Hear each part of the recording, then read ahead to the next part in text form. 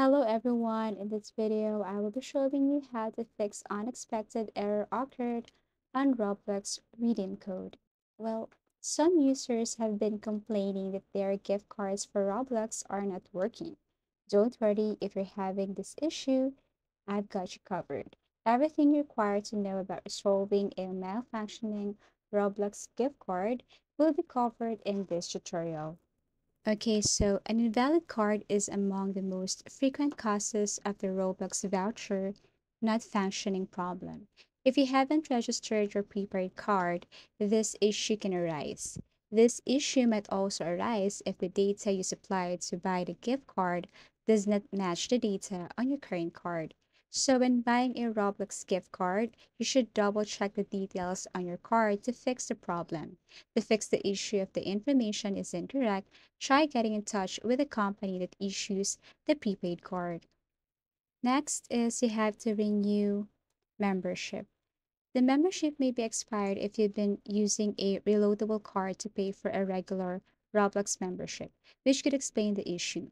So make sure your membership is active and has not been terminated due to the expiration of the term or for any reason to prevent Roblox voucher not functioning and Roblox gift card redemption not working issues. Next is you have to check if the status of Roblox is okay. The Roblox server status page is a great place for you to go. The website provides you with an accurate picture of the state of all the servers' general health. Additionally, the development team will make direct posts to this page to give players who are actively attempting to find out whether the team is aware of what's happening or they are still investigating updates. So maybe one of the reasons why redeem code is not working is because of the status of Roblox. Lastly, you have to contact Roblox support. Contact Roblox support if you're still experiencing issues getting your gift card to work. They can guide you through the procedure and provide you some information about potential issues with your account. Simply sign into your Roblox account and select the help link at the top of the screen to get started. From the drop-down option, choose support to continue and provide them the information such as your email address.